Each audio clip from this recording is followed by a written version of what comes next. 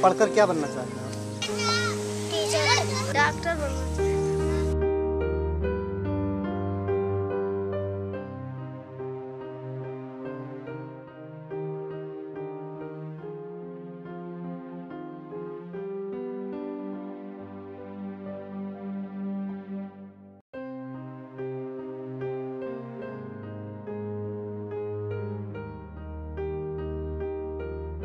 शिक्षा का अधिकार अधिनियम 2009 के तहत प्रत्येक विद्यालय में बालक एवं बालिकाओं के लिए स्वच्छ एवं साफ शौचालय होना चाहिए।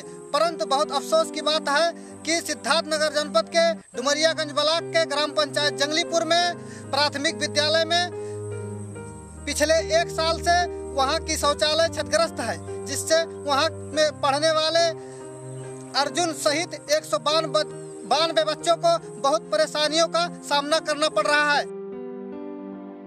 हाँ बताएं, आप किस क्लास में पढ़ती हैं? 5। हाँ तो बताएं, आपके यहाँ प्राथमिक विद्यालय में शौचालय कैसा है? टूट गया है। शौच के लिए कहाँ जाना पड़ता है आप लोग को? बाहर जाना पड़ता है। और बाहर जाता है किसी को खेत में तो वो बोलता है, डांटता है, गाली देता है। मैं बाहर जाता हूँ तो बहुत दूर जाना पड़ता है और किसी के खेत में जाता हूँ तो मुझे गालियाँ देता है और मेरी पढ़ाई भी नष्ट हो जाती है। और मैं ये चाहता हूँ मेरे विद्यालय का शौचालय जल्द ही बन जाए, इसलिए सारी बच्चों की परेशानी दूर हो जाए। हमारे यहाँ की सबसे जटिल समस्या है कि शौचालय यहाँ जो है लगभग 1-1.25 साल से टूटा हुआ है, इसलिए बच्चों को जो है शौच के लिए बाहर जाना पड़ता है। और बाहर जाने की वजह से काफ़ी दूर जाते हैं तो समय ज़्यादा लगता है, पढ़ाई में नुकसान होता है। और जहाँ जाते हैं किसी के खेत में तो वो जो है डांट फटकार कर भगा देता है, शौच करने नहीं देता है।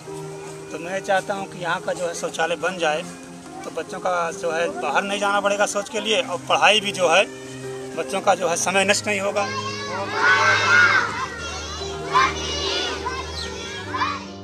वीडियो देखने वाले आप सभी दर्शकों से हमारा अपील है कि सिद्धार्थनगर जनपद के बीएसए का मोबाइल नंबर है 9453004121 पर कॉल कर दबाव बनाकर हमारी मदद करें। मैं ब्रह्मजीत, सिद्धार्थनगर उत्तर प्रदेश से इंडिया अनहर्ड के लिए।